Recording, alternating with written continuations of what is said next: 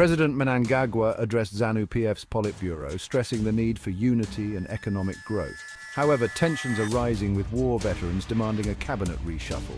Before we go any further, don't forget to like, subscribe and turn on the notification bell so you don't miss any updates from Zim News Live YTES. Leading the charge is Blessed Gazer, who, along with many disgruntled war vets, wants the old guard, including war vets, back in power and not the younger members. Mnangagwa, on the other hand, is calling for adherence to party rules and emphasizing unity. Regrettably, the noises which emanated from some of the corners of the War Vets League were concerning.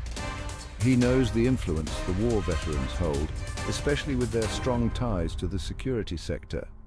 As the war veterans dig in, the question remains, can Mnangagwa consolidate his power and steer the party towards unity, or will these internal conflicts fracture the very foundation of ZANU-PF? Stay tuned, Zimbabwe. These next few weeks could shape the future of our nation.